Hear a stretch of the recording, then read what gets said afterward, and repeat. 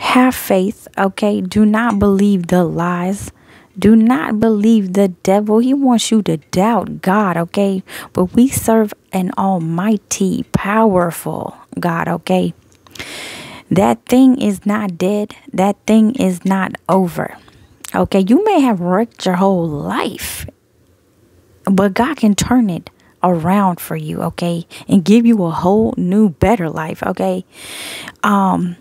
You may have lost your job, okay? A business. God's going to give you a new one. It may take some time. But what the devil destroyed, God can raise that back up from the ashes, okay? And turn it into a beautiful thing. Into a beautiful lily. Because he is the lily in the valley. So do not give up, okay? He may have came and killed, relationships off in your life, okay? And you are interceding for loved ones, but they're not dead, okay? Listen, Lazarus, he died, okay? What comes after death? The people said it's over. That's the end, okay? It was after he's dead, okay?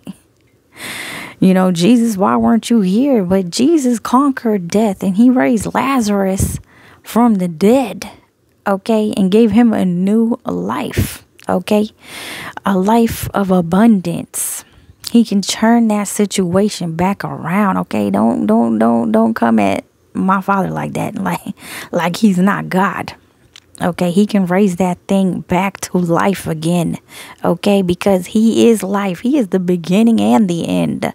So there is no end with him. Okay, he is the Alpha and the Omega. Okay. So, keep believing. Don't lose your faith. This is how we please God, with our faith. That's all we got to do is have faith in him, and he can and will do it. So do not give up. That thing is not over. That thing is not dead. Okay. What is death to Jesus? What? No. Can't comprehend. He is life, and he's going to breathe life into that thing. So do not give up. Keep moving forward with the Lord and have your eyes focused on him. I love y'all. Good night.